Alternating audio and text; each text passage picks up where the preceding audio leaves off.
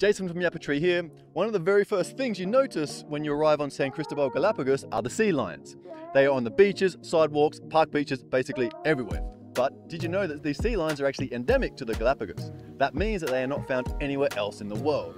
Sea lions are highly social animals, often seen in large groups called colonies. These colonies provide safety, companionship, and a way to regulate body temperatures in the chilly waters. They are also exceptional swimmers. One of the reasons we love snorkeling so much here is the chance to swim with these playful sea lions. They use their powerful flippers to glide through the water with ease. They can dive to impressive depths and even reach speeds of up to 40 kilometers per hour or 25 miles per hour. But their population is also declining by around 50% over the past 40 years.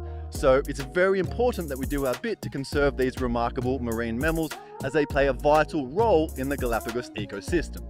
We're staying on San Cristobal for a few weeks. Feel free to ping me for details of tours and other activities that we're enjoying. Jason@yappatree.com. Ciao!